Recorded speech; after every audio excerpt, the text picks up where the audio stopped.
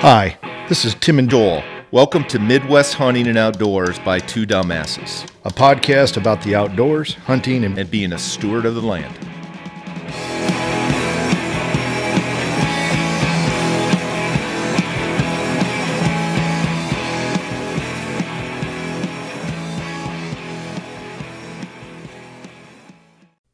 Nose Jammer contains vanillin and other natural aromatic compounds that have the ability to effectively jam an animal's sense of smell. Just like an overly bright light can wash out a photographic image, Nose Jammer overwhelms the olfactory system and overpowers an animal's ability to detect and track human scent. Hunting in the wrong wind? Jam 'em with Nose Jammer. Iowa Missouri Hybrids has been a family-owned business since the 1930s. Located in historic Keosauqua, Iowa, Aaron and his team are a one-stop shop for farmers, hunters, and landowners.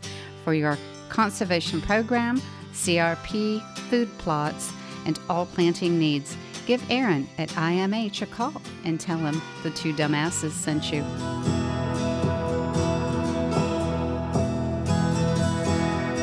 Welcome to Midwest Hunting Outdoors by Two Dumbasses. Tim, we've got some special guests, and however, veteran special guests, right? Absolutely. So we've got Rachel Ruden and Tyler Harms from the DNR. How are you guys? Great. Good. Thank you for having us. Tyler, I'm just going to adjust your mic here for you so we can hear you. Appreciate it. It's hunting season here in Iowa.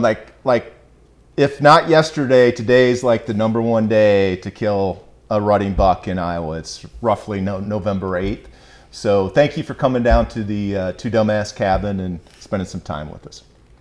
But today we're going to talk about testing for CWD. So not only testing, but we're going to do a demo here in a little bit about what sample of organs and materials we need to collect, how do we do it. If I'm a hunter, I shoot a deer and I want to test it for CWD, you know, what's the process to do that? So hopefully this is a one-stop shop for our listeners, that if you have questions about CWD, especially in your deer, that you can walk away from this episode and know what you're doing. Is that fair? Sounds great. That's awesome. the plan. Yeah, we've been talking about doing this for quite some time, so it's good that we were finally able to get everybody coordinated to do this, because I think this will be a big value for folks. And I think the timing, correct me if I'm wrong from the DNR standpoint, that the majority of deer are killed during shotgun season, which is coming up in a month. And that's really when you guys do the majority of your testing. Is that correct? Yeah, absolutely. About 50% of our harvest happens during the first 3 weeks in December in those shotgun seasons. And so that's really when we do our big push from our surveillance program standpoint for chronic wasting disease. Yeah, so I've got some work to do to kill a deer and then go back to the editing room and get this done and get it out before, so the timing's perfect on it. Absolutely. But no pressure, Absolutely. Tyler. Yeah. No pressure. All right, so let's start with, I just shot a deer, a doe, a buck, a fawn. It can be any, first of all, it can be any deer, correct? Correct. So, the mechanism that we'll use to test it might be different, but anything is eligible for CWD testing. And just to clarify for everyone, CWD is chronic wasting disease. It's a very unique and specific pathogen or disease-causing agent that we deal with here in Iowa. Well, not only in Iowa, but I mean, it's unfortunately it came into Iowa from other states. It's a problem across the board, right? So, okay, so I shot a deer, and so what do you want me to do? What do I do as a hunter to get this deer tested for CWD? Yeah, that's a good question, Joel. So I might start with just kind of explaining a couple reasons for why we want to test these deer, right? Okay. So in my mind, there's essentially two really important reasons for why we want to get our deer tested for chronic wasting disease. One of which is for, I say us as the DNR, for our surveillance program, but really we're doing this for your deer herd, right?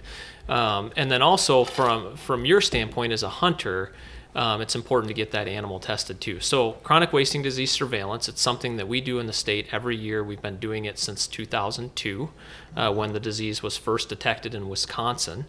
And we collect samples statewide from every county in the state every year.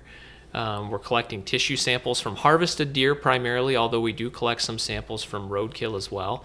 and we have a certain number of samples that we want to get in different parts of the state, depending on the risk that we feel might be of chronic wasting disease being there. So obviously in northeast Iowa, down here in south central Iowa, and Wayne and Appanoose counties, both really high priority areas because both are areas where we've detected the disease in the wild, and so we're focusing our surveillance efforts in those areas. But we also look at risks in other parts of the state too, and these are risks that have been documented or at least thought to be associated with the spread of chronic wasting disease. So we're collecting samples. We have quotas in every county of the state, and we're collecting samples to fill those quotas to help us essentially monitor the spread of the disease in Iowa, because early detection is really critical for the effective management of this disease. We want to do our best to pick up the disease when it's just first getting established, because that gives us the best chance to get in and manage the population to help slow the spread of the disease. So surveillance program is one really important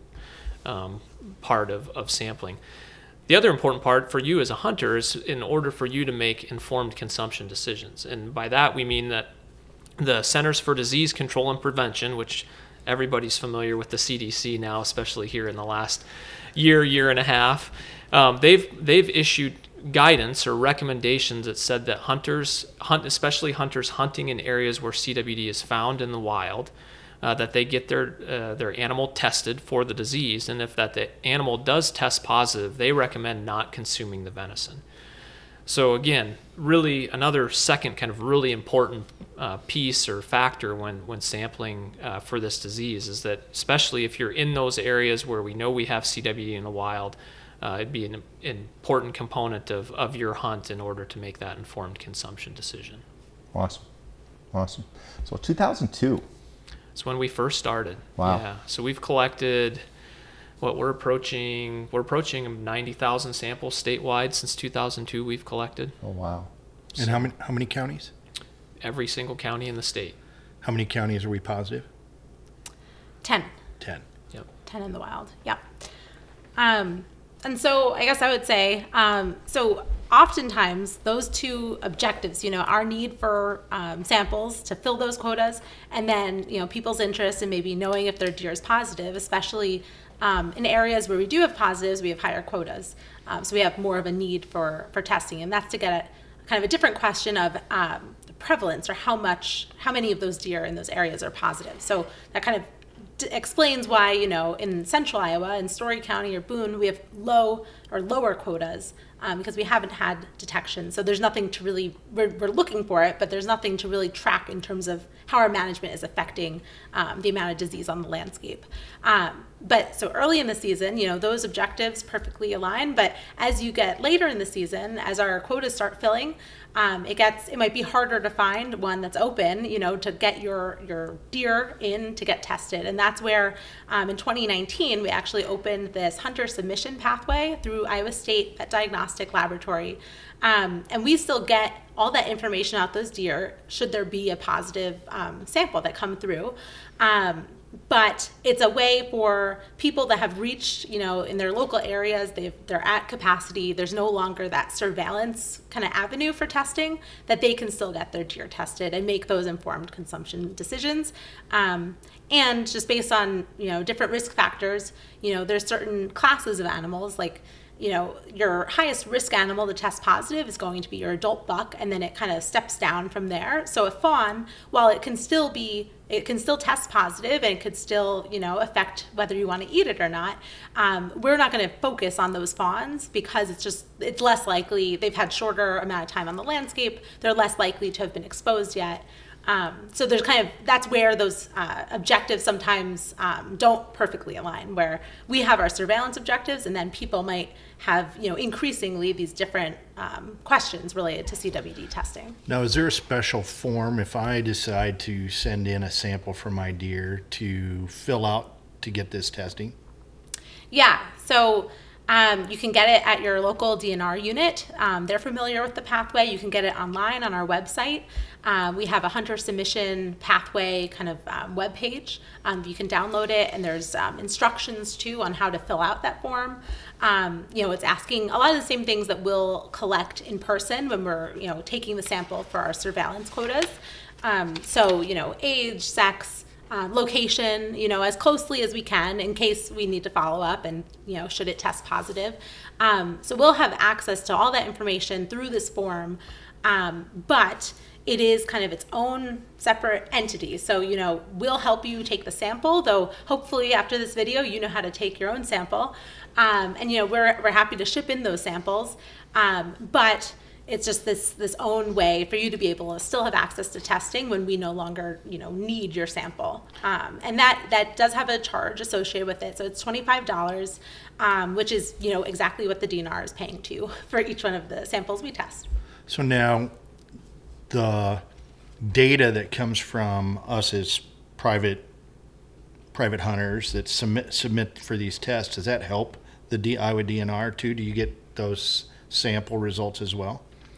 Yeah, we do, and those data are extremely helpful. And so what we often the pieces of those data that are most important for us are obviously the location of where it was harvested, because if the deer were to come back as positive for chronic wasting disease, that location is really important because that kind of directs us on where we need to go to start looking harder and where we might need to go to start implementing some of these management activities, right? We also are really interested in the age and the sex of the animal because as Rachel mentioned, we know that different ages and sexes have different levels of risk of getting the disease, and that's primarily behavioral. Again, CWD is spread via direct contact between animals. And so, what do we know about adult bucks, especially this time of year? Yep. They're roaming around, they're moving a lot, they're coming in contact with a lot of animals and a lot of fluids associated with animals. Licking as well. branches. Exactly. Scrapes. Yeah. Whatnot. Exactly. Who knows what they are putting in their mouths, like a toddler. Huh? That's right. They've got one thing on their mind this time of year, Exactly. right? And so those pieces of data are really important too, because then that allows us to track prevalence in different segments of the population, and then also allows us to kind of better come up with surveillance quotas and things like that. So on the data piece, I know I don't know what this report looks like. So, other than, hey, positive or negative CWD in your sample that you sent in, is there other information that you might get from this testing? Again, an innocent question, age of the deer, any genetic information, anything like that comes back in the report?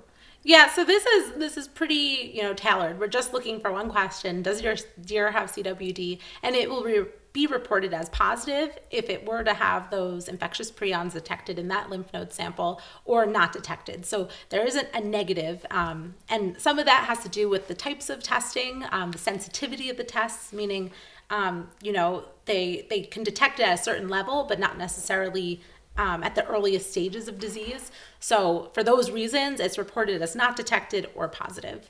Okay. Fair. I just, it's and then, interesting. Working with your, if you're working with the DNR unit, they can tell you, age and, sex might be obvious, having, antler or not, that kind of thing. But I'm hoping. But for, and we categorize them, so fawn, yearling, adult. So some of our staff will be able to age it out, by almost to the exact year, of adulthood. But for our purposes, we're just looking at those kind of broader age classes. Okay. Excellent. Okay. So Tyler, what is, from a state standpoint, what is, if I get a positive hit on the sample that I send into the DNR, what is the DNR doing in these counties to address the CWD issue in those locations? Yeah, that's a great question, Joel. So the first thing that we do whenever we get a positive sample in an area is we establish what's called a disease management zone around that positive location. And what that does, at least initially, is it provides us a zone where we want to go in and look a little bit harder. One positive is a problem, but what we want to know is there more positives that we're potentially missing with our surveillance in this area? If we pick up more, then we start talking about management actions. But until we pick up that second positive in that area, it's basically just we need to go in here and look harder. We need to sample more deer. And that's what we do. If we get that second positive, then we move into more of we're still looking hard, but we also transition into kind of a management approach where we're going to start to look at where the population is relative to our goals for that area, and try to manage that population at the low end of that population goal to help slow the spread of the disease. So I think the common misbelief that we hear, Joel, is that the DNR is going to come in and they're going to wipe out all the deer, and that is not at all what we're planning to do. Will we increase harvest? Oftentimes we do, but we want to reduce those densities, but then still provide them or manage them at a level at which we still have a quality recreational experience for our hunters, but that we can try to minimize that spread as much as possible. Yeah, that makes sense. Rachel, anything to add to that? It sounds like there's two paths to send my sample in. I can take it to, and this is the preferred path, is to take it to a DNR post. Is that what you're kind of calling it? An office? Yep. And that could be a central office in Boone, or it could be, my local DNR office. That's probably going to be the most likely. Yeah, your local unit headquarters tends to be what we're talking about. And then we're gonna sample it together. Or I'll do it, but we're gonna get it. We're gonna send the samples in through them. And so I was gonna say, so we have two different paths here, and quite honestly, I mean, I think this video is good because it shows people how they can do it themselves if they wanted to. But really, I think both paths start with go to your local DNR office, because whether that sample goes into our surveillance program or whether it gets submitted to Iowa State on your behalf, both of those paths are going to result in our staff helping you collect that sample and kind of walk you through the process from there. Okay. Yeah. So just for the background, the reason the hunter submission pathway came into being is because as we start to become more efficient and hopefully effective in managing and surveilling for CWD, we no longer need 8,000 samples from across the state. Now we can really target our efforts and focus on areas where we can have an effect. And so we don't need to know every deer that might test positive in the core of Alameda, but we want enough that we can estimate a good prevalence. But that starts to get into conflict. People who have been submitting their samples because they also get to know if their deer's positive, whether they want to eat it or not. It kind of leaves some people, at some point it will leave some people, without, a place to submit their samples. So that's what this pathway is that those people who are still interested, but maybe not from our surveillance objectives, that can still get their deer tested. So that's a smart idea. It's kind of growing pains, because obviously in the beginning, everyone got their deer tested and we were just begging for samples. And now it's transitioning into this phase of, we don't need every single deer. We just need certain deer and for a certain purpose. So. Sure. Yeah, you mentioned, Rachel, earlier that I would have never thought of is people going out of state to hunt elk or bear or whatever, and bringing this sample back, wanting it to be tested to know if it's CWD positive or not. So it's interesting. It's similar, there's similar CWD surveillance quotas in other states too. So I would always direct someone to check with that state's, local, management unit to see if they're interested in the sample, because then that's the free opportunity. But, if you need the hunter submission pathway, that will always be there to support our hunters. Yep. Yeah, good. Yeah, that's great. Good. Do we want to kind of just verbally kind of talk through the steps of the demo that our audience is going to see here in a little bit? Is that kind of where we're at logically? Yeah, that's good. I started about 25 minutes ago saying, okay, I shot this deer, right? I got this deer. What kind of walk me through the steps? And I know I can't hear this enough as far as the steps. I know we're going to see it in the demo, but I think it'll help. So step one. Orient your deer so you have access to its neck. Okay, so I got my deer, and the glands I'm looking for are going to be located on the bottom side of the neck. Yeah, they'll be on the underside. So what you want to do is you'll feel along the margin of the mandible or the lower jaw. Feel to the far edge. So right as it's, connecting to the neck. And then I usually make my cut about an inch behind that, just because it's a little hard to see, what's the straight kind of perpendicular line. So I end up about an inch past that, the end of the lower jaw.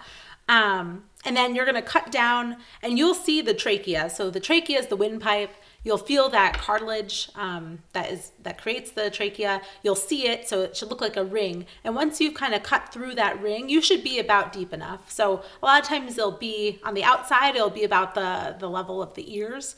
But once you really get through that trachea, you should be far enough to kind of orient and then figure out where your sample is going to be.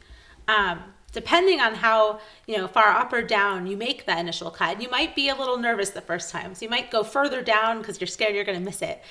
You might be too far then to see it. So don't be scared to make a closer cut that's going to be kind of right behind that jawline. Because you'll be fishing down kind of a dark tunnel if you're too far down the neck. So once you're close to the jaw, you'll see what's called the larynx, and specifically the epiglottis, which will be a flap of tissue that will be kind of facing out at you. It's kind of like a triangle or almost like a tongue, really. And it kind of has a glandular appearance itself, but it's underlined with cartilage. So it'll be kind of tan, cartilage, and kind of attached to where the trachea continues, but kind of further up. And that's right in that plane where you see the epiglottis and that larynx that you're going to start looking for your lymph node sample. So I'll continue, but do you have anything to add, Tyler? No, that's perfect. And as Rachel just mentioned, so we're looking for the retropharyngeal lymph nodes, which are the lymph nodes that are basically right here. If you're feeling like you're getting sick yourself, you can kind of just feel around in your neck right there and feel those little balls getting swollen. Those are the lymph nodes that we're taking from these deer. Yeah, so then kind of what I do is you'll have the external kind of the skin and the muscle, and then you'll see where that larynx is, and it's just kind of this almost triangular window that you'll start teasing your fingers through to kind of see if you can find a blueberry or a hemal node, a lot of times colloquially called a blueberry. And that is going to be, maybe there'll just be one, sometimes there's none, which makes it a little more challenging. But if you can find that blueberry up front, you kind of know exactly where you need to start targeting. And then you can kind of tease away with your fingers, feel in there. And if you kind of follow the blueberry deep into that tissue, kind of right on the side of the larynx or that cartilage that we talked about, you'll feel something that's firmer, that has a little more integrity to it. A lot of the stuff in there, the tissue, is going to be soft and kind of pliable, gooey sometimes. If it's frozen, of course, the textures are going to be kind of all different. But the lymph node itself is something that if you were to pull on it, it's not going to just pull apart. It would take quite a bit of force to get that lymph node to really break apart. So you can feel around it and you can tug pretty hard once you kind of feel that mass of tissue, and be pretty confident you're not going to compromise your sample. So the best thing you can do is kind of look in there. So once you've kind of moved all the tissue around, you've kind of isolated that lymph node, you're going to see it. I'd say it looks like translucent, like a water balloon, that kind of texture where you can see the tissue almost like pushing out through what you're looking at. And that's going to be your other kind of diagnostic feature. So you followed the blueberry, you kind of went in, you've isolated that mass that's kind of has a firmer texture, more integrity to that tissue. You see that it looks like a water balloon. And then, you might be able to just continue teasing away and remove it from the neck, or you can use your knife and kind of, do the rest of the way once you've kind of seen what you're looking for and found it. So you do that on one side, you do it on the other. We call that the A and the B lymph node, and we only want one of those tissues. So you're going to hold on,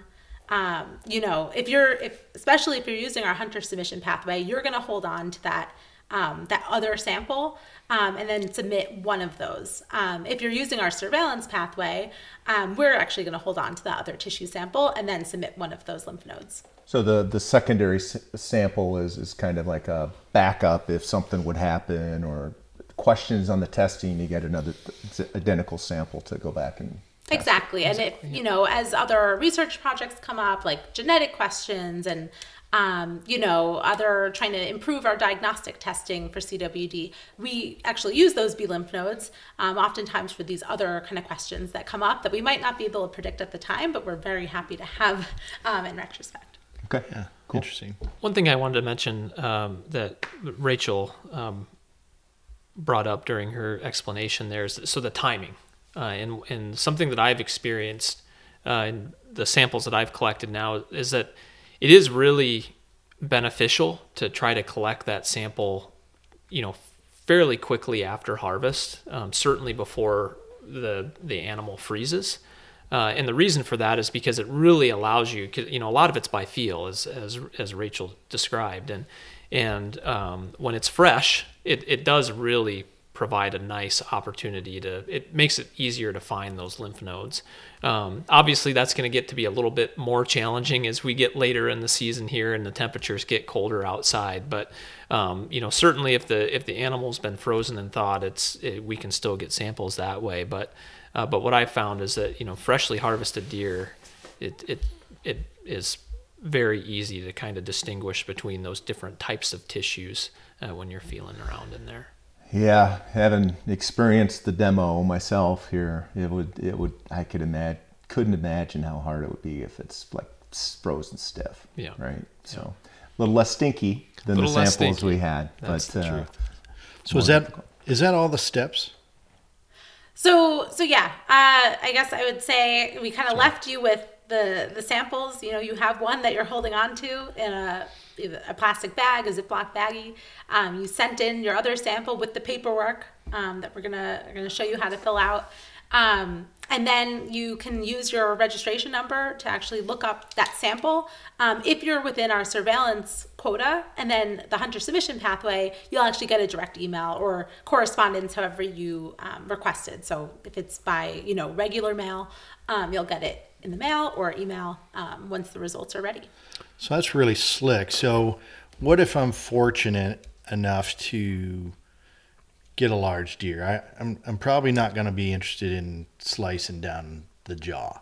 So how would you recommend me getting a sample if I'm so fortunate? Yeah, that's a good question, Tim, and I'm glad you asked. I was thinking about that earlier when we were walking through the process. The best thing that we've recommended with folks is just work with your taxidermist if that's the route that you're going to go. Oftentimes taxidermists, they're doing the work up there anyway when they're caping out the animal. Some taxidermists may pull that sample for you.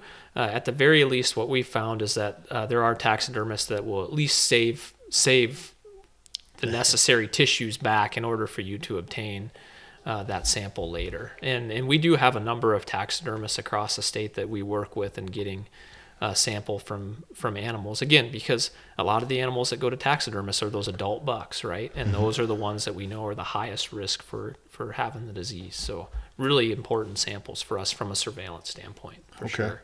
Good to know. Cool. Well, any questions, any additional questions you got? I mean, it sounds like a pretty solid procedure and sounds like you've been doing it. I'm assuming it's adapted over time from 2002, but yeah, we used to use brain, the kind of the back of the brain stem, called the obex, to sample, and we found that the retropharyngeal lymph node actually allows for earlier detection. So the prions, if a deer were to be infected, they'll congregate or accumulate in that tissue first, and eventually get to the brain and then lead to maybe those clinical signs that we think of with CWD. But so as the science improves, our process improves as well. A little easier access to. Much simpler extraction process. I can only imagine. I'm pretty excited to get to see how to do this. The one last thing I think we ought to say before we move into the demo is, how do we dispose of our carcass when we're done? I think it's important we talk that real quick. Oh, that's a great question. Yeah, sure.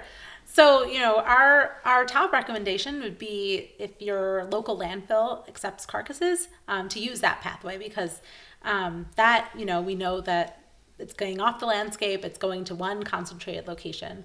That's not always possible. So kind of where we go next is to leave the carcass at the site of harvest. So, you know, if you're harvesting in Northeast and coming back to South Central, we definitely don't want to get that carcass, you know, that might have prion contamination out on the landscape to seed another area, you know, local area that's positive. So just proper disposal. That might look like having a burial pit on that property of harvest and disposing of it there, or letting it lie on that property. Okay, good. Safe? Yep. Yeah, good. Well, with that, I want to thank you guys for coming down again to the Two Dumbass Cabin and spending time with us. And Tyler setting records of being the most frequent guest on our podcast. But for sure. Rachel, you're getting close here. You're halfway there. But really do appreciate your guys' time and knowledge and, you know, showing us and the audience how to collect these samples. Super important. Yeah, thanks for having us out. Yeah, you're welcome. Yep. But with that, as always, be safe, have fun, and get outdoors. Established in 1934, Pete and Shorty's is located on Main Street, Clarksville, Iowa. Pete and Shorty's is famous for their half-pound burgers, hand-breaded tenderloins, and homemade pizza. The beer is always cold, and the Bloody Marys are the best in town. Stop in and tell Mike and Amy that the Two Dumbasses sent you.